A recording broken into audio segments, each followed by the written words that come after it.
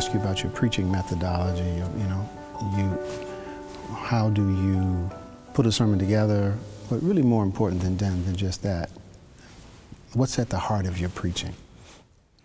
If I had to describe how I preach and how I have entered preaching moments my whole life, I think it would be the imagery of casting a net into the ocean.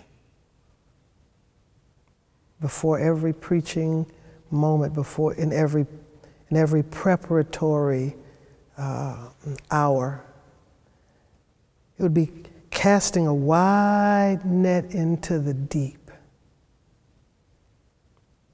and then plumbing the spirit. This is not something that I can explain theologically, perhaps, but I've always, for me, the preaching is not difficult, it's the preparation to preach. Mm-hmm. To take the net and plumb it down into the deep.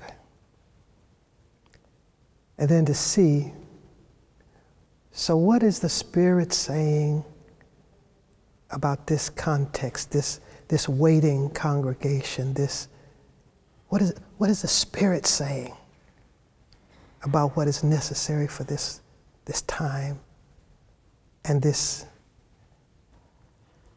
unduplicatable moment? Mm-hmm. Preaching for me is, the difficulty of preaching is to hear. I'm not Pentecostal in the small way, mm-hmm. but Pentecostal in the large way, in that I am shopping the Spirit. Mm. And for me then, when we have shopped the Spirit, preaching for me then is incarnational. Mm. That I am able to operate, doing business with this congregation or this waiting group of people, because there has been an incarnation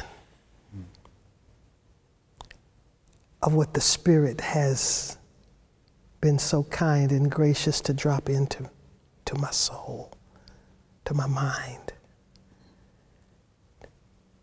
Technically, I think one of the things, I think you and Jeremiah, or one of your interviews, I did not know that methodologically, I think when I preach, I usually am looking at disarming the audience, disarming the argument first. Mm-hmm. Is it Hegelian?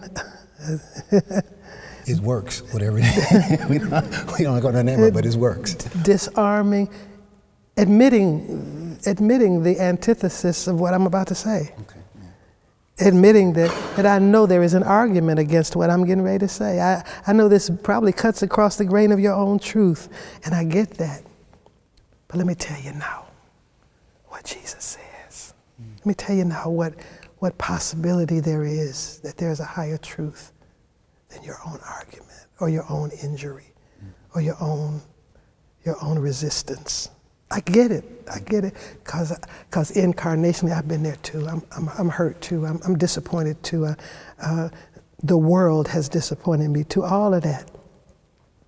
But now, let's listen for the Spirit and the text and the truths that predate our own injuries. Mm-hmm. Let's listen for the possibilities that there is good news. I don't know if you call that a preaching method or not, but I think that's what I do. Mm-hmm.